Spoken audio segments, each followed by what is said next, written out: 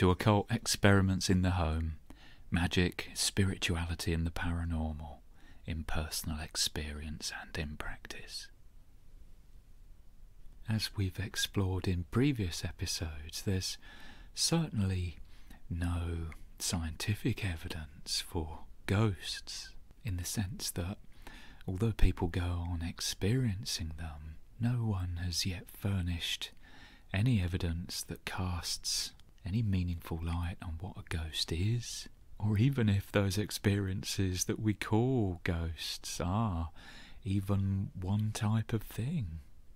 I've argued here previously that there probably never will be any evidence for ghosts, because they don't exist in any material sense. And yet I strongly suspect that as long as there are human beings on the planet, they will always have experiences of ghosts, and they will need a concept of a ghost in order to make sense of those experiences. But what is there to gain, if anything, from encounters with the paranormal? Whatever that might be, it doesn't seem to include the knowledge of supposedly paranormal entities. If someone has a strange experience, then either it's explained in terms of something already known, or it remains unknown, a mystery. However, I think there are benefits to exploring and encountering the paranormal. There is even a practice, a psycho-spiritual practice, that entails opening ourselves to paranormal experiences, leading to certain kinds of benefits. It's an ancient practice, stretching all the way back to a semi-legendary Tibetan Buddhist teacher who lived in the 11th century. And I'm going to talk about my own engagement with this practice, or a contemporary version of it perhaps. This all happened quite a few years ago now, back in 2010. I was working in the IT department for the local council, the local branch of government in the city of Brighton and Hove. One of the things about working in an IT department, I think, when you're within an organisation, is that every part of that organisation these days relies on IT. So I used to get to meet and work with all sorts of people in all sorts of different departments of the local government. And from time to time I'd sometimes come across stories about ghosts. Some of the buildings that the local council was housed in at that time were very old, and a few had a bit of a murky, creepy history to them. The building that consistently produced reports of strange experiences was Brighton Town Hall. Supposedly the ghostly figure of a monk had been seen in and around the building. But it was the basement of the building that seemed to be associated with the maximum spookiness. I encountered stories from colleagues about workmen whose equipment had been locked up overnight, and when they'd come back the following morning they'd found their tools scattered all around rooms in the basement that they'd been working in. Supposedly certain members of staff who'd worked there for years tended to avoid the basement regions and were very reluctant to talk about the spooky experiences that they'd had. But, as is so often the case with these kinds of stories, when I attempted to probe a bit deeper, it was very difficult to discover any solid accounts of who saw what when. And it was hard to tell whether this was because people were reluctant to talk about it, or because maybe the stories were all of that type that get told to us by a friend of a friend. But I did come across a direct report from a colleague in the IT department who'd been working in the basement one day, and she and another colleague had been really shocked when a door that was propped open at one end of the room suddenly slammed violently shut without any trace of a breeze at all.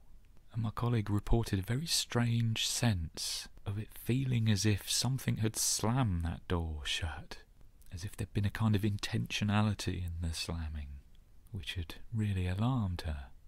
On the scale of ghostly incidents, this is fairly minor, but I did take the time to interview her and interviewed her colleagues separately and got them to draw diagrams and describe what they remembered, and the stories seemed to match up.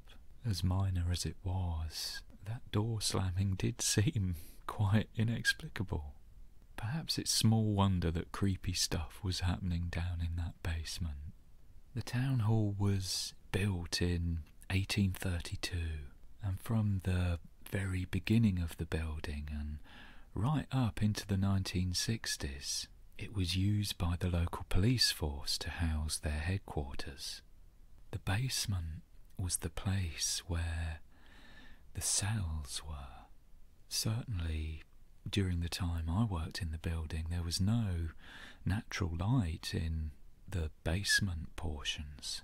People, some of them not very nice people who had maybe done dreadful things, they were locked up down there in the dark and the cold in that basement area for a period of time, with prisoners coming and going, extending well over 100 years.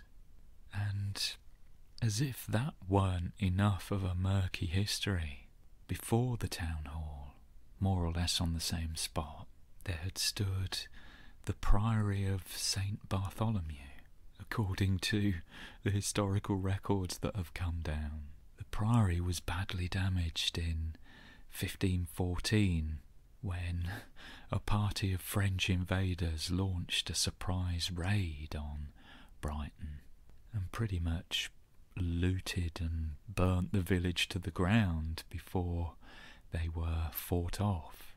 And later, of course, the priory came to a final end in the late 1540s after King Henry VIII confiscated all the assets of the Catholic Church and dissolved the monasteries.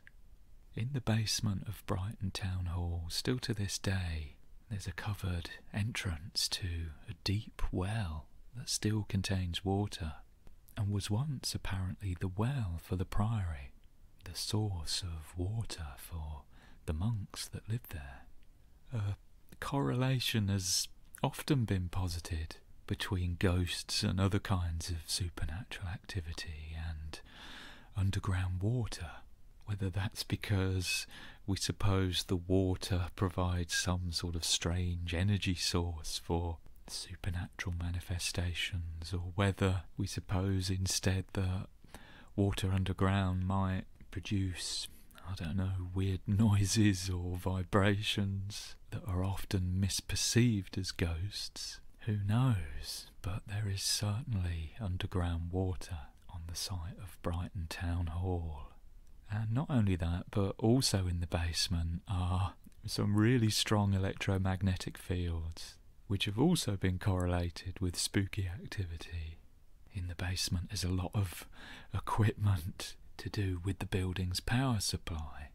It's been suggested that under certain circumstances electromagnetic fields can have a physical effect on the human brain, which perhaps can alter our perception in certain ways. So that was one of the buildings that I worked in back in 2010, and at that time, apart from storage, there wasn't much use for those basement areas. But some of it had been taken up by the establishment of a small museum called the Old Police Cells Museum, which contained an array of interesting artefacts such as old types of uniforms and truncheons and other bits of kit that the police in Brighton had used down the centuries. But perhaps the most impactful part of the museum was their renovation of the cells. A couple of corridors in the basement had been cleared out and set up to try and illustrate what the cells might have been like back in the day when there were prisoners in them. Also, back then I was a big fan of the paranormal TV show Most Haunted, which, as far as I'm aware, was the original paranormal reality show. But the thing that bugged me about Most Haunted, well, one of the things that bugged me about Most Haunted, was how, when something unusual actually happened, everybody would just run away screaming. Supposedly they were going into places to investigate paranormal phenomena, but as soon as anything strange presented itself, they'd immediately run in the opposite direction.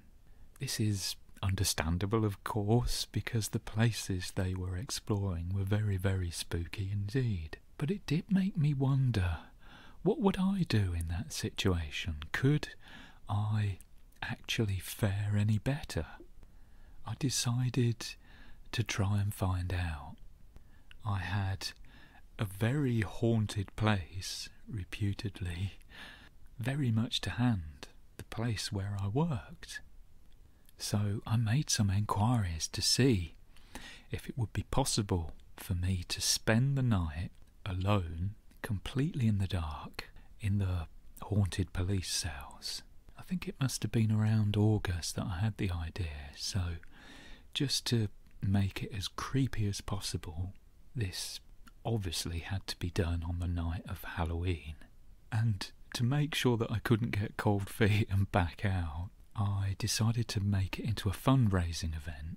So I asked people to sponsor me to last the night in there without leaving. And whatever money I was going to raise, I would split equally between the museum and a national mental health charity. And to my great surprise, I got the agreement to go ahead with this. Over the weeks that followed, I managed to raise about £1,100, I think it was. So I knew I had to go ahead with it now. I couldn't back out. And far more quickly than I would have liked, suddenly Halloween was rolling into view. I was actually going to have to do this thing. At the time, I even had a phobia of the dark. I always slept with the light on. I started to think about how I was going to deal with the experience of being all alone in a dark and haunted place. And I'd heard stories about Buddhist monks meditating in scary cemeteries, or at night in places where tigers were known to roam. So I started to think that what might help me through the night would be meditating. And I realised that what I was about to undertake was, in a way, a contemporary form of an ancient practice, a Tibetan Buddhist practice known as Chöd. This is a practice devised and taught by a yogini, a female meditation master by the name of Machig Labdrön. And she was born in Tibet around the middle of the 11th century and apparently lived into her 90s. And she formulated and taught this practice known as Chöd, which is a type of meditation that seeks to cut the meditator's attachment to their sense of body, their sense of corporeal manifestation. The idea, the assumption that we have a separate existence in a physical body is one of the main sources of the illusion of duality. Just to think about that briefly, we really do have a sense that there's this thing called the physical body, yet we only have to reflect a little bit to notice that everything we regard and experience as physical is coming to us through the mind as a mental experience. In reality, there isn't and there can't be any distinct separation between these things that we call body and mind. So in order to confront this experientially, what the practitioner of Chöd does is basically to make an offering of their body, to surrender it, to give it up, to cut off our preoccupation with it and our attachment to it. And one of the means of achieving that is to go off into a haunted place, a dreaded place, a lonely place, a place likely to arouse sensations of fear, which of course is fear that harm may befall the body. And in those places to willingly, to consciously give into that fear and give up the body. So if it's assumed that in the place where we're meditating there might be ghosts or demons, then we willingly surrender our body up to those ghosts or demons for them to feed upon and to do with whatever they like. Now, on the face of it, this sounds like total insanity. Giving up your body to allow demons to feast upon it. What good could possibly come of that? So I'll allow Machig Labdrön herself to explain, and I apologise for my pronunciation of her name, which is only my phonetic attempt at how her name is usually rendered into English. And what follows is a really lovely translation of Machig Labdrön, produced in 2013 by Sarah Harding. "Son, listen," says Machig Labdrön.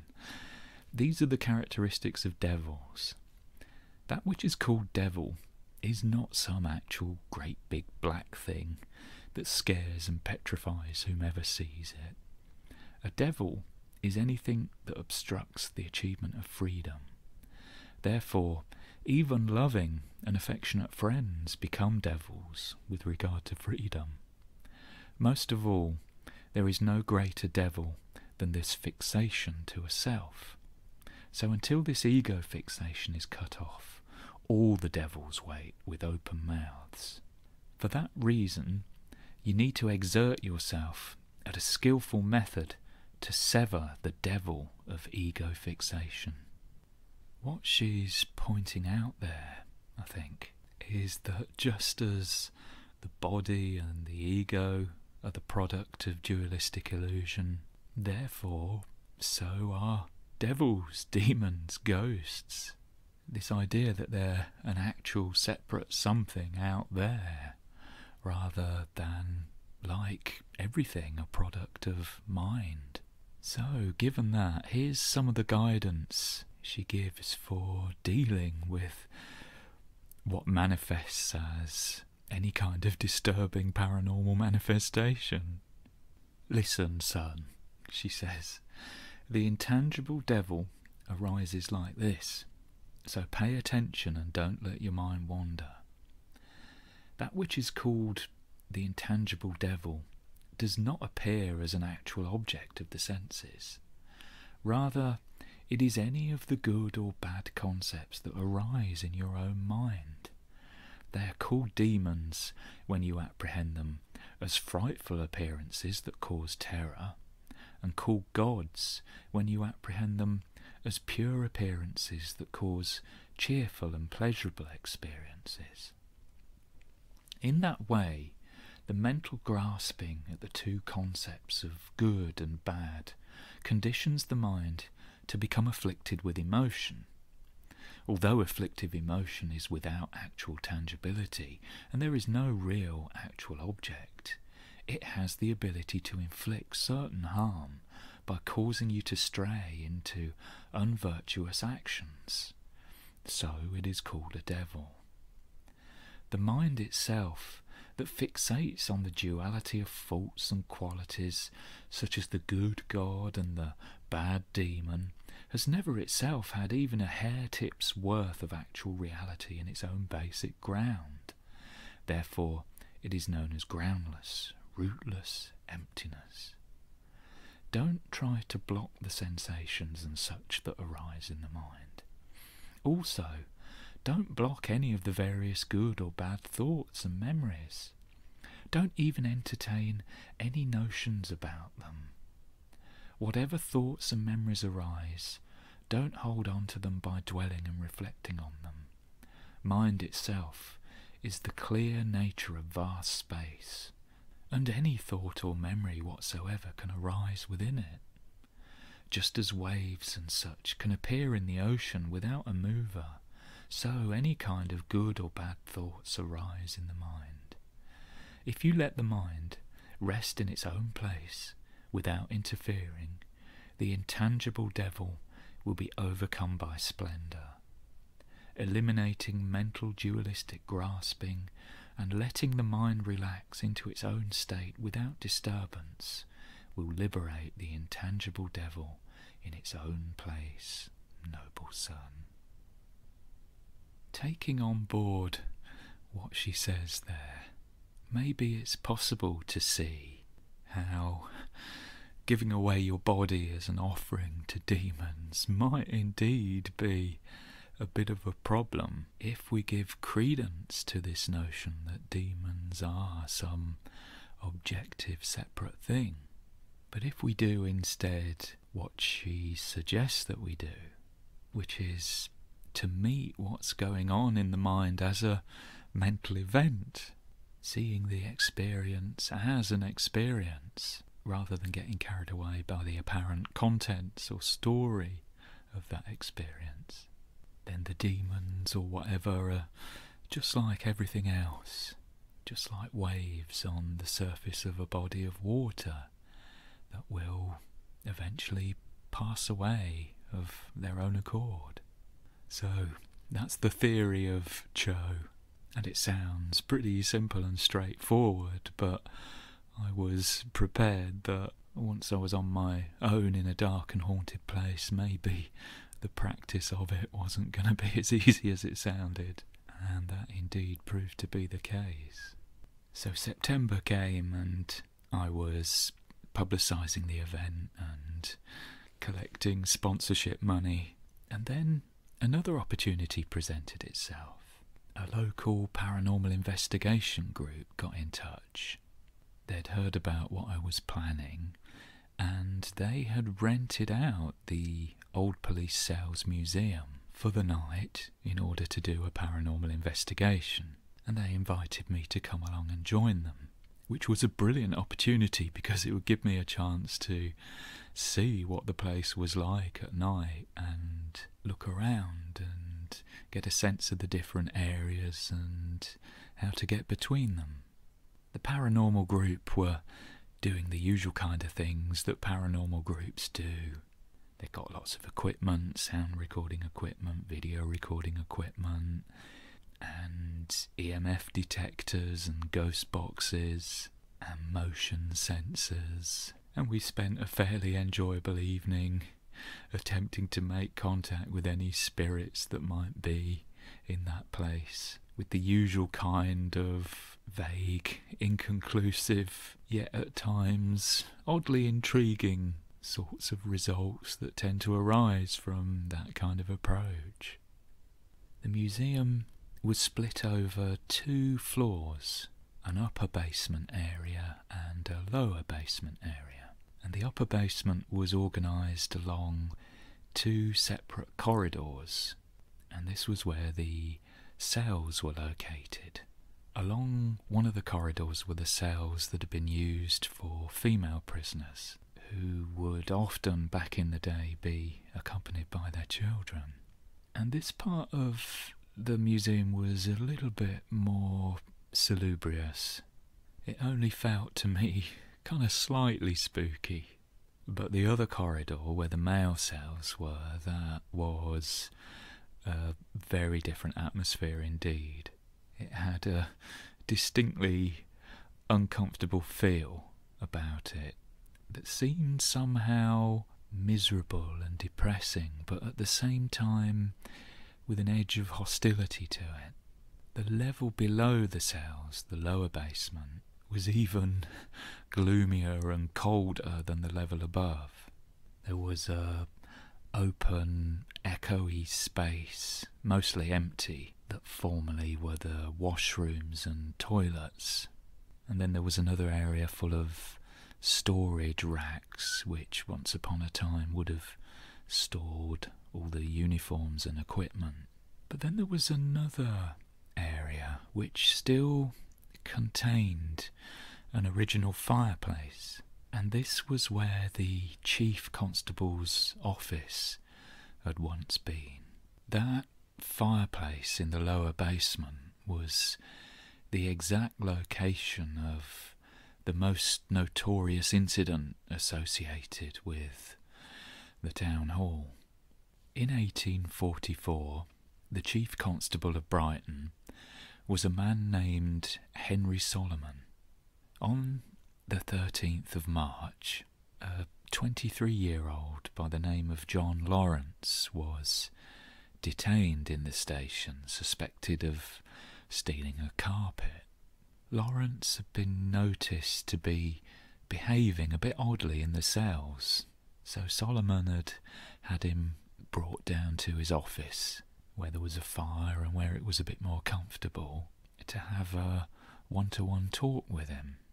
The accounts differ on what happened next, but either Lawrence was left alone by himself for a while, or Solomon made the mistake of turning his back. But Lawrence picked up a poker from the fireplace and attacked Solomon with it, and gave him a head injury that was so bad that he died the next day.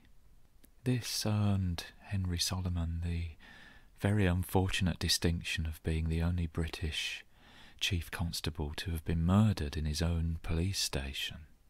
It's sad that Solomon is remembered these days mostly for the way that he died, and also for the stories that have lingered that his ghost haunts the basement of the town hall. But like so many historical ghost stories, I wasn't able to find any accounts of anyone who stated they'd seen Solomon's ghost.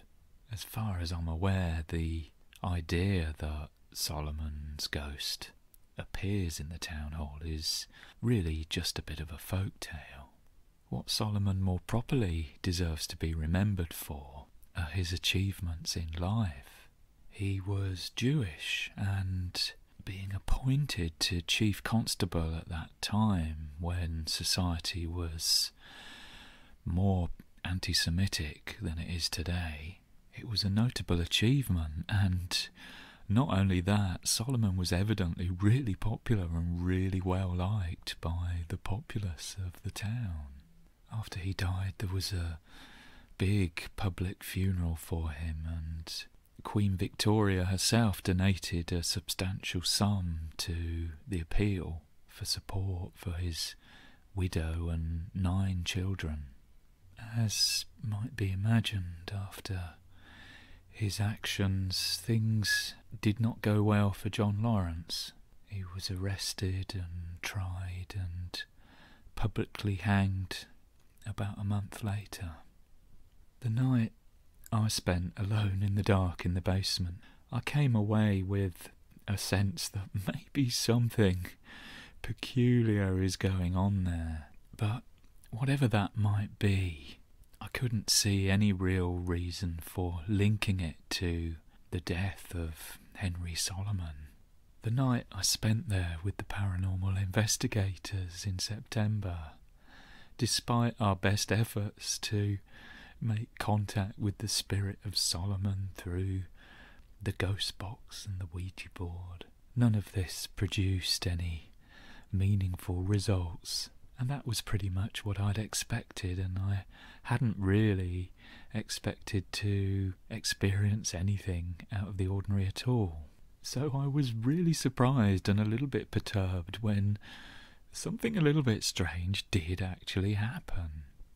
The team split up, and each of us, along the corridor where the male cells were, we each got inside one of the cells and closed the door and turned out the lights and sat alone for a while in complete blackness to see if we noticed anything interesting or out of the ordinary. So I was sitting there in this cell by myself, and suddenly, as if it were coming from behind me, I sensed a very sharp, unpleasant but immediately recognisable smell. The smell of unwashed bodies. Now, I'd had a shower before I came out, so I was pretty sure that it wasn't me. And this smell came with a weird, oppressive feeling.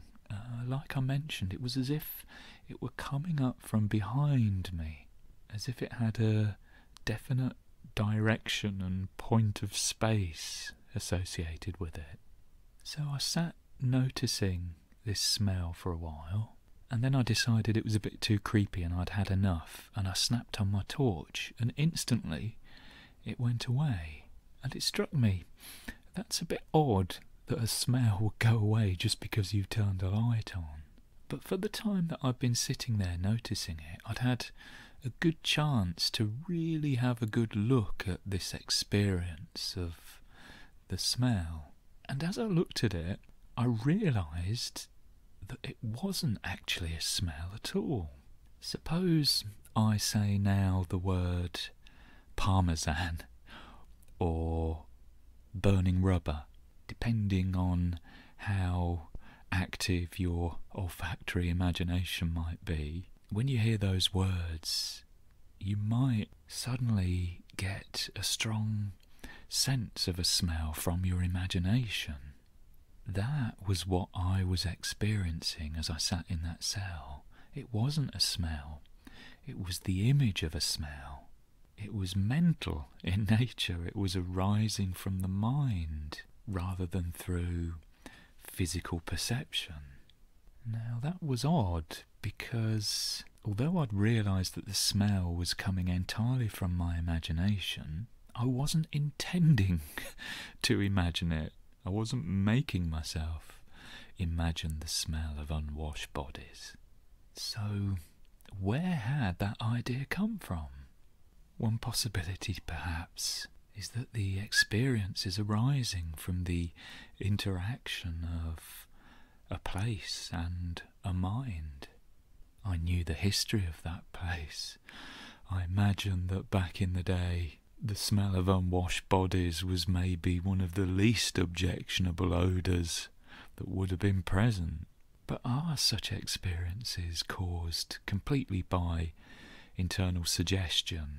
Could it be that there are all sorts of possible environmental cues and triggers that interact with the mind and stimulate the imagination completely unconsciously to produce experiences that, although they might not be physical perceptions of things, nevertheless are actual mental images of things? Often it can be very difficult to distinguish between the two. And for the person having the experience, often the difference between the two makes very little practical difference. Whether I actually perceive a smell of unwashed bodies or simply experience a vivid mental image of that smell, its effect on me is going to be pretty much the same in either case. In practical terms, it doesn't really matter whether it was perceived or imagined. The difference does become a lot more significant, however, when there's more than one person involved, maybe. So this experience had given me a bit of a taste of what it was maybe going to be like on the big night itself. I would be having unsettling experiences, but in order to maintain the Chöd practice, I would need to try to curb my reactions to these and just stay with it and carefully observe it and see what its true nature really was. So finally the day came, and the first hour was fine. We were doing publicity photos and showing various people around who had come and offered their support. And I was chatting with the security guard who would be on duty far, far away upstairs throughout the night. And then it was time to go down into one of the cells on the female inmates' corridor, which I'd chosen because it seemed less spooky than the male cells. And I turned out the lights and the night began. So I got a strong LED torch with me and a torch on a headband as well. And I also had a couple of video cameras, one with night vision that I was intending to use to keep a running commentary of what happened throughout the night. It would start to be getting light at about 6 a.m. in the morning, so I divided the night up into blocks of time, most of which I would spend sitting in meditation, but I also resolved to get up at regular intervals and take the video camera and explore each part of the museum. I was pretty scared down there, scared to a lesser or greater degree throughout the entire night. Even though I was all alone, the first thing I noticed was how much noise there was down there in the quiet. Layers and layers of vibratory sounds like electrical noises and piping, and muffled noises as well from outside the building as people were going between the bars and the restaurants that were around the town hall. When I listened deeply into the noise, I noticed what my imagination was doing with them. It was like I could hear moaning and mumbling and voices in the noise, and they tended to sound like women's voices. And again, I was noticing how my imagination seemed to be creating experiences in accordance with what I knew and perhaps expected from that environment. Sometimes there'd be the odd crack or creak that would make me jump. Usually I couldn't pinpoint a source for these, but it was probably the display cases or items in the museum just contracting or settling in the coolness of the night.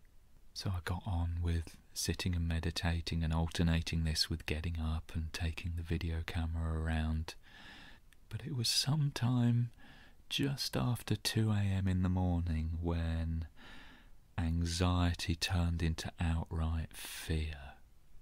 I was speaking a progress report into the video camera when I heard footsteps coming down the stairs towards the cells really, really clearly, and I assumed it was the security guard coming down to tell me something.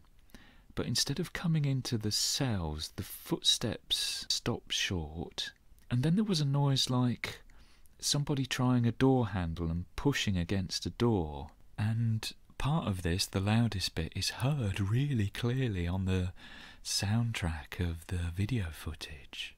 It was so loud it stopped me in mid-sentence. So this, at least, was something that clearly wasn't imagined. It was actually picked up by the video camera.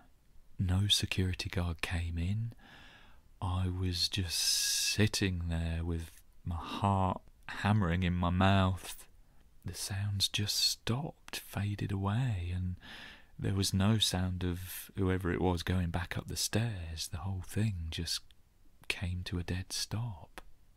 Maybe that wouldn't have been too odd in itself, but a while later it happened again. Footsteps coming down the stairs. I even wondered again if it was the security guard. But instead of a door being shaken, this time the footsteps ended with a sound that seemed to be rattling keys, as if somebody was trying a set of keys in a lock over and over, looking for the right one.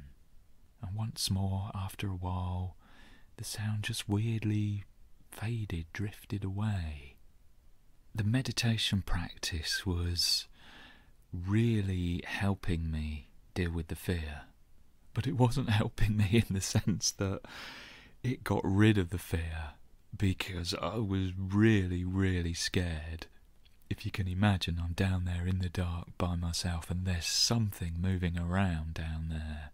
I had a very vivid sense that I wasn't alone. What the practice was doing was it was enabling me to recognise and accept the fear.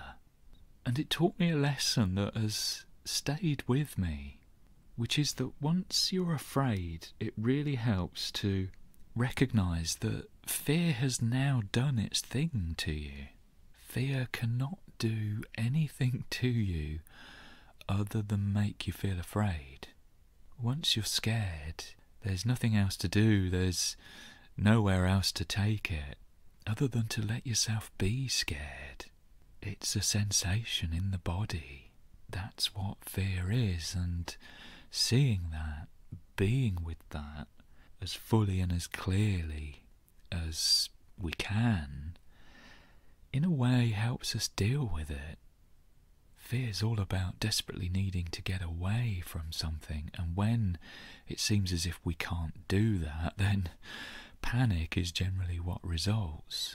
But recognising how fear is a sensation in the body, a signal, that can help. But after a point, I started to realise that the meditator in me was in conflict with the paranormal investigator. Spooky stuff was happening, spooky experiences were actually arising, and the meditator was seeing through the way the mind turns that into some kind of external object. However, this sense that I was not alone, did that mean that there was actually a ghost coming down the stairs, rattling doors, rattling keys? It was all very well that I was dealing with the terror of this experience, but shouldn't I get my video cam and get out there and see if I could capture something? What if there was some actual evidence of the paranormal out there that I was missing?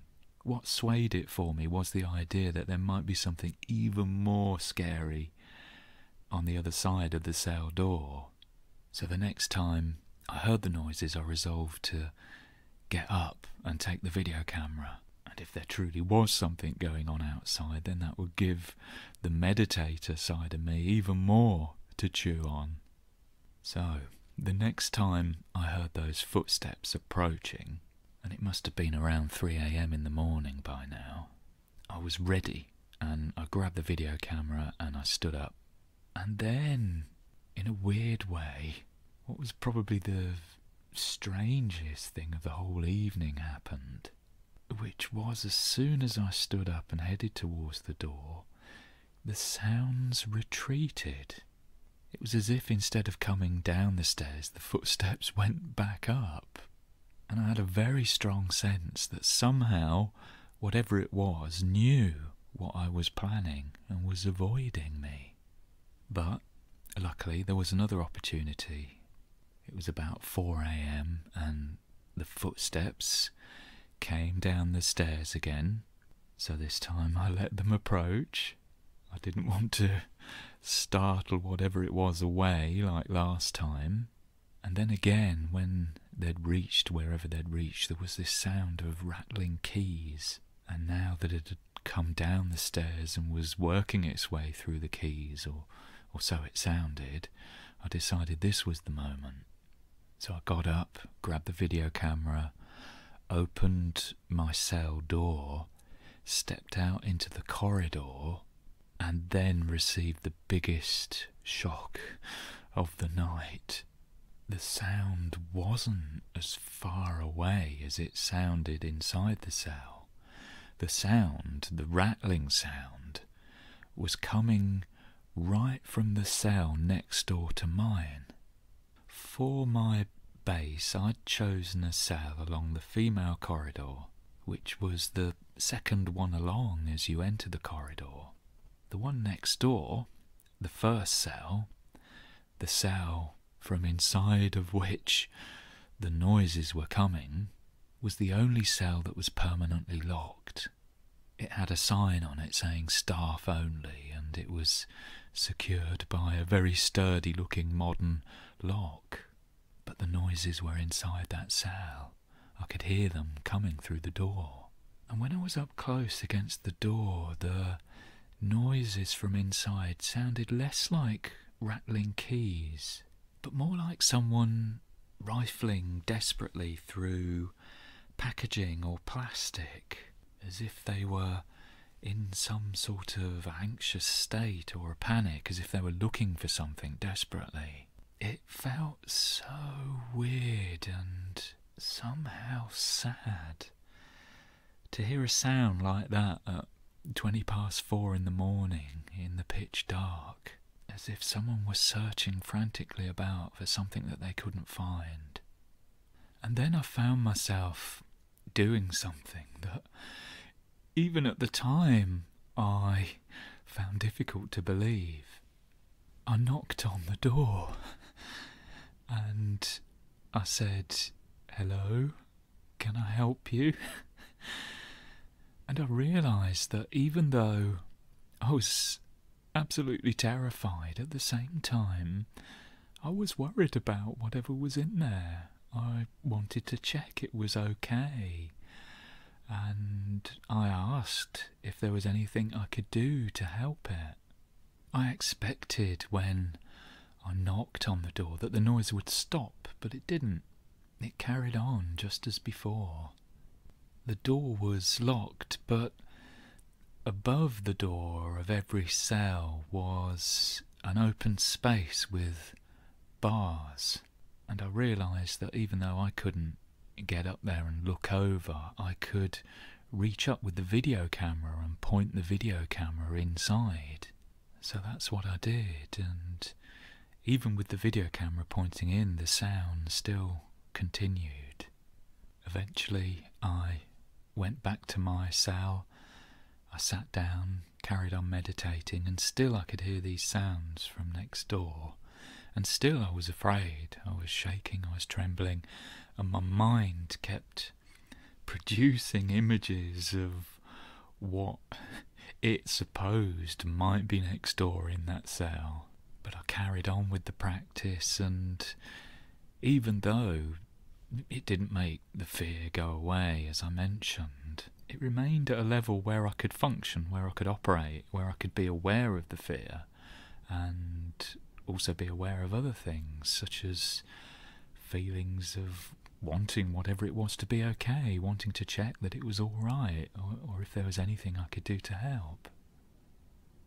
A Tibetan Buddhist teacher of the 16th century named Kunkhyen Pema Karpo, he advised the following: "Viewing them to be gods and associated demons," he said, "is a mistake and results in seeming divine influences occurring in this lifetime. When recognizing the act of holding them to be gods and demons, these influences become transmuted into special psychic powers." I don't know if what I've just described constitutes a special psychic power, but I'd never before experienced or imagined that it was possible to experience being afraid and terrified, and yet being concerned for somebody else and wanting to help them at the same time. It's an interesting point being made there, maybe. If we can catch our mind in the act of making a god or a demon out of an experience, then maybe somehow we can liberate something that would ordinarily have got bound up in the act of doing that, and in that process access non-ordinary states of mind, where capacities beyond the ordinary perhaps become possible.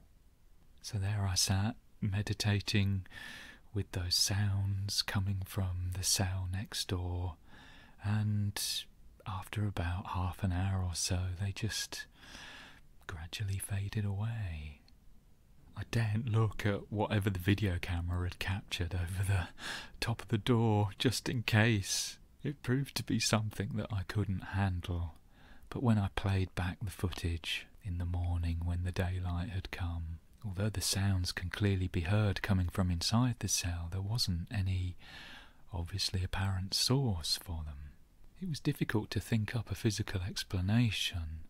If it was a breeze or a draft of some kind that was rattling objects in the room, It was a bit odd that it was an episodic breeze rather than a constant one.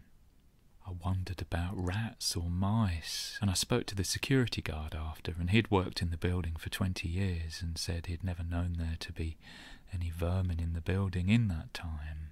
I even wondered about some sort of insect or a big spider scurrying around, but it would have to have been an absolute whopper to have made the noises that it did. There was nothing especially spooky that happened after the sounds had faded away. And by 6 o'clock in the morning, I heard the sound of birds and gulls and the city starting to wake up. I put the lights back on and did a final tour of the site and spoke out loud to the spirits of the place, just in case there were any there to hear me, and wished them well and performed banishing rituals around the site. And then it was time to come back up, time to gather my stuff and leave and return back to the friends who got up early that morning to welcome me back. So strange, such an interesting experience, and such a privilege to get the opportunity to do it. When I look back now, one of the oddest things about what I experienced was how what I heard initially, footsteps coming downstairs, banging doors, rattling keys, seemed to change as soon as I got that video camera and stepped out into the corridor and discovered that the sounds I was hearing were coming from the cell next door. One sort of experience morphed into a completely other sort of experience.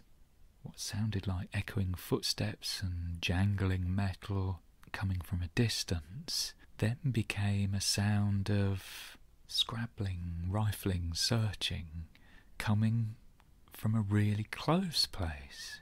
Was it the same sound being heard, being perceived differently? Was it two sets of sounds, or a mixture of things? It all comes down to what's perceived by the mind and what sense the mind makes of those perceptions. That's the only real answer I'm ever likely to get to those questions. And on that gloriously indeterminate note, that's it for this episode. I hope it's thrown up some interesting things to think about. To keep the podcast going, remember that you can support it and access additional material by signing up at Patreon. Take a look at patreon.com/OEITH if you're interested in doing that. Or you can send a one-off donation of whatever you like if you found this episode useful or any of the other ones. There's information in the notes with this episode giving ways to do that. Patrons, by the way, will be getting access to the video that I mentioned that contains what the video camera captured on that night back in 2010. So do check Patreon if you're already signed up for that. Take care, my lovely, and I hope that we get to speak again soon. Bye-bye.